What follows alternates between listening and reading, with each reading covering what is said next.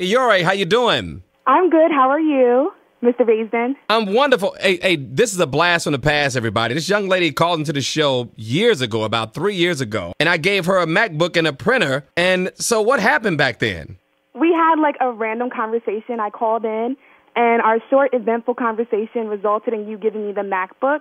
And I was just reflecting on all my achievements from the past year, and I realized the MacBook has really been a huge contributor in my successes. Wow. And I realized that I haven't thanked you enough, and that is why I contacted the show. Thank you. You know what? It's a big deal sometimes, I think, when you do so much, because we're giving away money all the time and getting behind a lot of calls, is that when you do it from the heart, you don't count the number of people that you're helping. You kind of just do it. You know what I mean? Yes. So I'm glad that it had an impact on you, because I know at the time you really needed this computer, didn't you? Yes, all I had was a desktop, and it was kind of slow.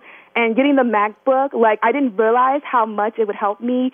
I think about how I got it, especially, like, getting accepted in the Cornell University. Wow. Congratulations, young lady. Yes, thank you so much. And I'm studying engineering. How about that? I'm so proud of you. You know, it's amazing how the smallest gestures can make the biggest difference in somebody's life, isn't it? Yes.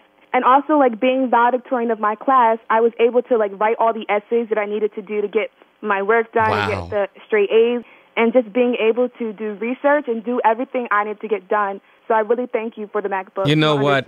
You are so welcome. Pronounce your whole name for me. Iyore Olaye. Congratulations. I want to hear about it. Call me back when you graduate from college. Okay, I will. I promise. It just goes to show you, man, if we just give a little, it can make such a big difference in a lot of these young people's lives.